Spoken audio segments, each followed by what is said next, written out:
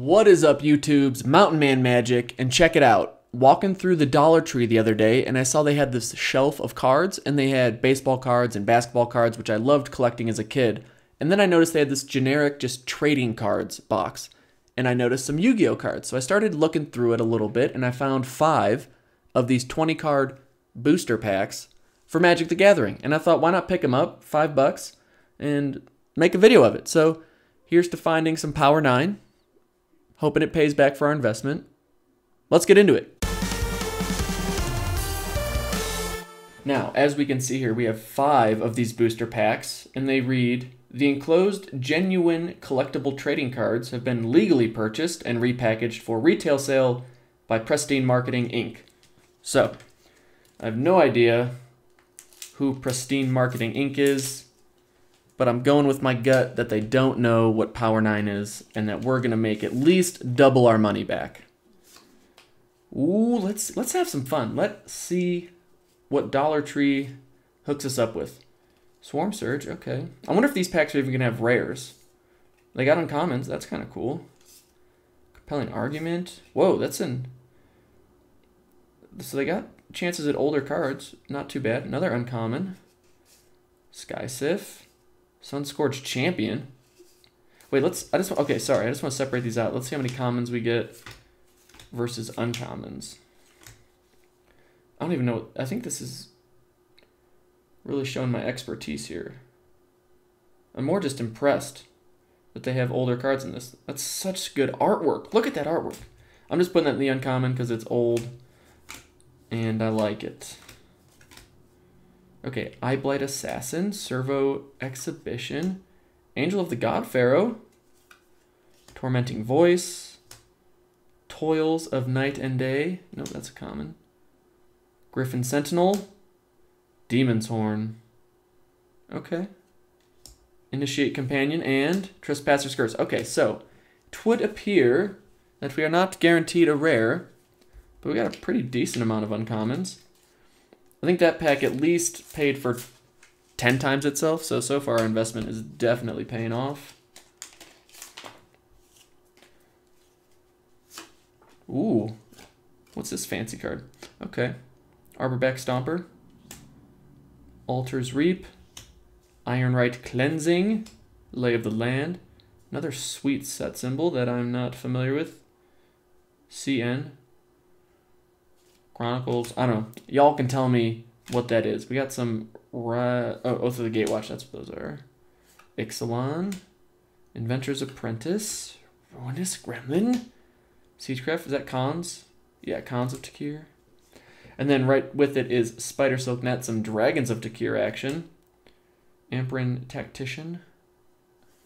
Good old OG, I think it's OR, Origins. Seeker of Insight. McKindy Slide Runner. This is a sweet name. Battle for Zendikar, what up?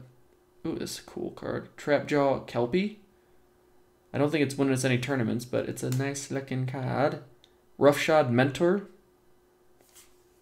Giving green creatures haste, what up? Heavy Arbalist. Cool. Haze of Pollen. Seeker of Insight. Okay, so it would appear that we're definitely not... We shouldn't be banking on rares. But maybe they don't know what the set symbols are for alpha and beta and unlimited, so maybe we'll get lucky and they'll just accidentally throw one of those in. Sweet uncommon. Lead the Stampede.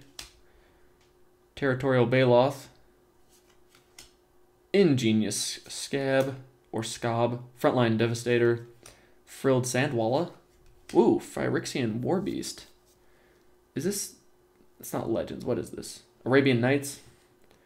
Phyrexian Warbeast. Sweet old card. Putting it in the uncommon section. Reckless Racer. Angelic Gift. These packs were angelic gifts. Shadowcloak Vampire. Crowd's Favor. Ooh. What set are you? Cold Snap? Or Ice Age? I think Cold Snap. Rhinebound Dead. Could be Ice Age, though. Ooh, wait. Is this... Yeah, snow permanent. So you need snow-covered lands to regenerate Rhinebound Dead. That's pretty cool. That's pretty cool. Maze Sentinel. Another Sky Sif. Geez, duplicate much, people? Accomplished automation. Faith unbroken. I like that simple art. That's kind of older school looking artwork. I like that. Nature's Way. He looks upset. Ambitious Aetherborn. Sparring Mummy. And Hekma Sentinels. Ooh, folks, we got two left. Fingers crossed. I'm not feeling super confident that we're gonna get Power 9, but there's still hope. Jessen Thief. I can dig it. Eternal Masters. These guys must have opened a lot of boxes. You know what I mean? Calestria Night Witch or Calestria Night Witch. Thraben Foulbloods. That's been a fun card. Press for Answers. I want answers as to where the rares are in these packs. Reckless Racer. Long time no see. Collateral Damage. Another Sunscorched Champion. Bloodlust Inciter. Otherworldly Outburst. Okay. Feet of Resistance. That was... Okay. Press into Service. Uncommon. Support. Because you gotta have friends, you know? Just think, if this guy didn't have a friend, where would he be right now? Wearing that mask and looking for a Halloween party, probably. Faithbearer Paladin. 9th Bridge Patrol. Because the 8th just wasn't cutting it. Ooh, that's some cool artwork. Mercurial Geists. I like it. Gipper Guide. Lunarch Mantle. Hyena Pack. Horror of the Broken Lands. I think this wasn't this reprinted at like double mythic invention rarity? I think so. All right, last but not least. Good thing we saved the last one. The best one for the last one. The last is the best. The best is... We're just gonna... Ooh, white border. Unlimited dual land. Here we come. Jessen Thief. Long time no see again. Looming Spires. Go away. Drag Under. Enclave Elite. Ooh, a 7th edition Squall. I like that. Okay, okay. Daraja Griffin. Sacrifice Daraja Griffin. Destroy target black creature. Vicious. Another Angelic Gift. We're seeing a lot of duplicates.